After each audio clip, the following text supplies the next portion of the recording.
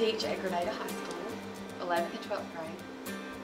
I went to college at Hines Community College in Raymond my first year. I went to the Pearl campus my second year, Southern Miss junior and senior year, and then I earned my master's degree at Ole Miss. Well, I started majoring in cytotechnology, which is the study of cells, because I love research, but I wanted the money that came out of the medical field. But I quickly learned that I don't like medicine. So I knew I was supposed to be a teacher. I followed it for a while. I came to Grenada High School to teach my 4th year after I moved here to Grenada, after I was married. I taught at Charleston the first 4 years. And the summer of 2004, I got a phone call from a friend who said, "We have an opening, are you interested?" And I said, "Yes." If I could teach anything besides English, I would love to teach history. I love history, I love the stories. I think I could make it come alive, I think it'd be fun. If another job opportunity came along, I'm not sure I'd be able to leave where I am right now. I really love it here. I love my students. I like that my kid is at the same school, and until she graduates, this is where I want to be close enough that I can snatch her when I need to. My students keep my job exciting.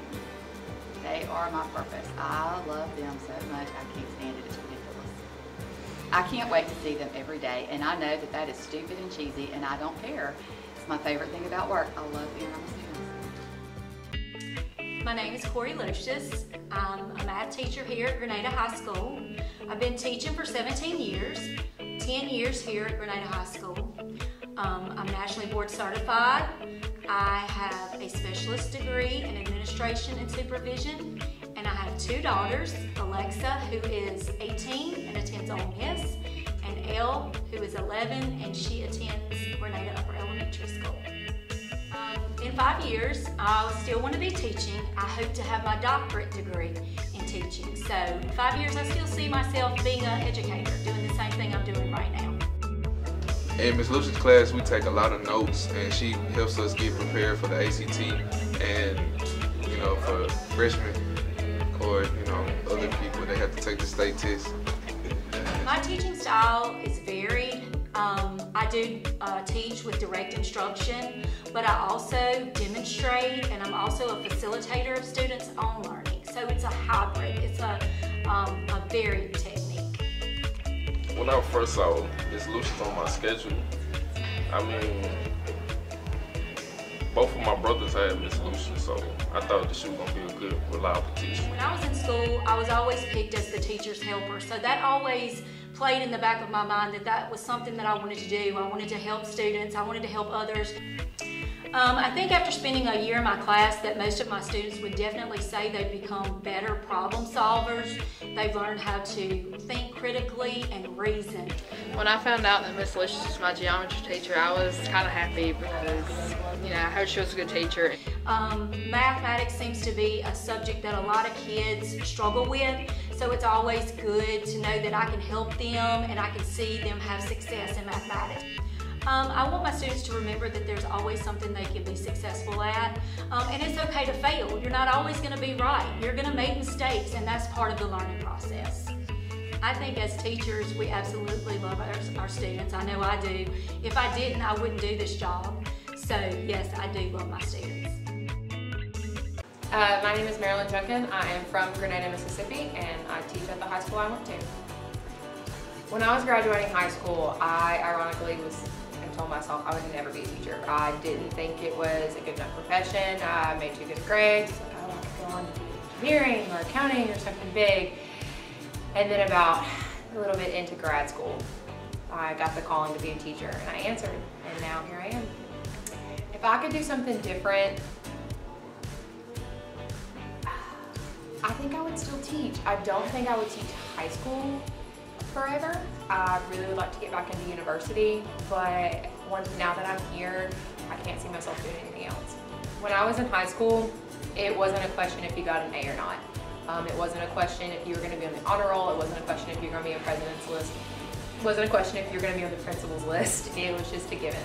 I like to think the impact I have on them is something that they can achieve, something they think is impossible. A lot of people, like I said, are just scared of math and they don't think they can do it. And I hope that I can show them that anything's possible and that you can learn it. Outside of school, I'm really into health and fitness. It's a big priority of mine, of making it in the gym and to be eating right and to keep my body and just as healthy as I can make it, because I plan to live to be 100. I love teaching way more than I ever thought I would. I love the math, but now that I've gotten here and the kids and the environment and working with teachers that I used to have as teachers myself when I lived here and having the same principal, and it just brings me this joy every day that I didn't expect. I feel I see math in a very special way. It's something I've always been good at. It's something that I love. It's a passion of mine, and I want to be able to convey that to students. I want to be able to let them feel the joy that I feel and to let them know that they can do it. Anyone can learn math. Everyone's a little different. Sometimes it may take longer, but it's just like a skill or a sport or an instrument you play. It's something that can be learned, and I think I possess a way that I can show it clearly so people can get it and they can stop being scared of it. I'm CJ Hodges from Grenada, Mississippi. I am here at Grenada High School coaching baseball and teaching history. This is my first year and I'm looking forward to it. Grenada High School gave me a job opportunity to coach baseball and to be a 10th grade history teacher. And I was already living here, so kind of made my mind up very easy. Whatever they said, they give him a job. What were they doing all this for? To get what? Money and votes. They were trying to get votes, right? Good. My teaching style would probably be visual learning. I like to show them as well as discussion. We have a lot of discussions in my class. You know what I noticed? Look at the axe. What was this for? Yes, meat. Probably protection too, right? Started my college career at Etowah Community College. Went 2 years there, got my bachelor's. Then I went 2 years at Mississippi Valley State University. And as I was at Valley, I ended up becoming a pitcher only. So it helped me to want to help other people because I had a lot of time on my hands. So that really made me want to be a coach. Because it's true. I need somebody explain why. I'm Amanda Austin. I've been a teacher at Grenada High School for 2 years now. I've been teaching for only 2 years. I went to Mississippi State University. I went to Holmes Community College in Grenada, as well as Ole Miss in Grenada. I teach Zoology 1, Zoology 2, Pre-Biology, Mississippi Studies, and World Geography. I student taught at Coffeyville and Water Valley and Winona, and then eventually Grenada at the upper elementary. I student taught in 1st, 3rd, and 5th grade, and I quickly learned that I am not supposed to be an elementary teacher. My sarcastic humor does not fit with them, and I made too many students cry. So I really learned my place in what my niche would be as a teacher. I never planned on being a teacher. I was in vet school at Mississippi State. I was accepted to the early entry veterinary program there. And my options for a degree were a general or a law enforcement or elementary education degree. And so I settled on elementary education after praying about it a while. And I honestly was not content with that at any point until I finally became a teacher.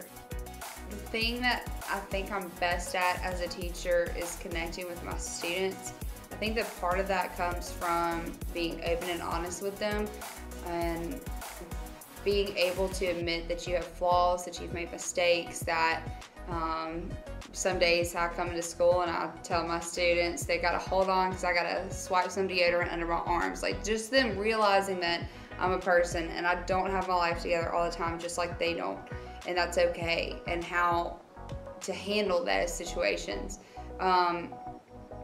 I try to keep an open-minded classroom. I try to force worldview so that we don't have a narrow-minded aspect of whatever it is that we're learning about. I encourage discussion as opposed to just lecture.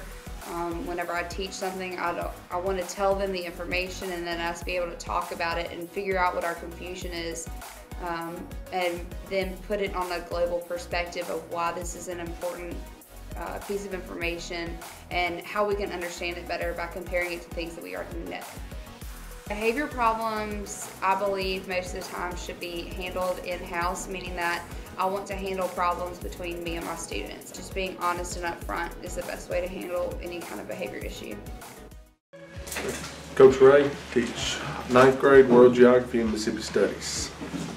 I've been teaching and coaching at GHS. This is my 12th year coaching here and teaching, of course. I've coached football for 12 years. I coached high school baseball for 7, and I'm on my 4th year of fast pitch softball here at Grenada High School coaching. I'm the offensive line coach for the high school football team. Coach the offensive line. Softball, I coach all of it. You know, it's just fewer coaches, so you coach all the positions pretty much. I coached at Eupora High School, where I'm from originally.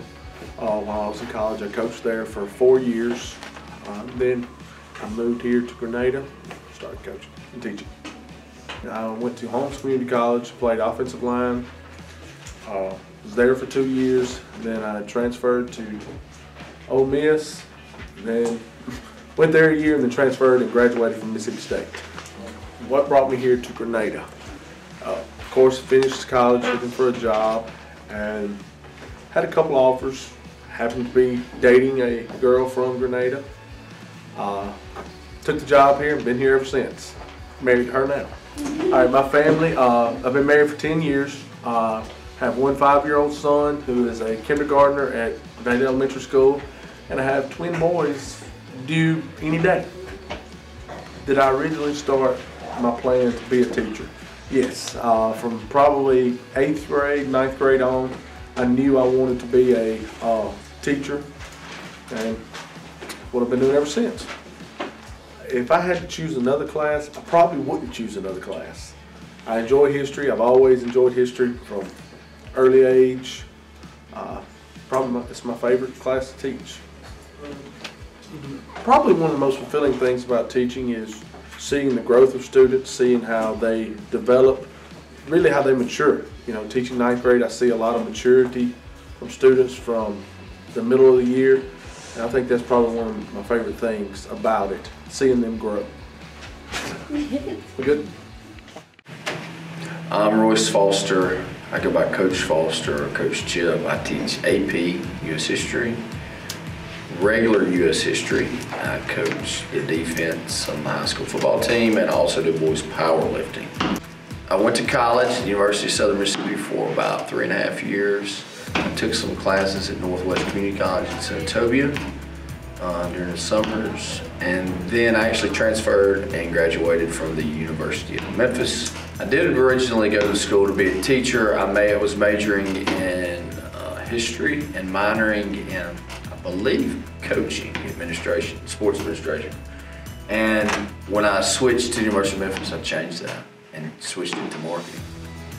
So I did start out, but then it changed from that. I have been teaching 17 years. And my favorite part about teaching is the interaction with the students. You get a wide variety of different types of personalities, and it makes things interesting and complicated sometimes, but that's by far the best part.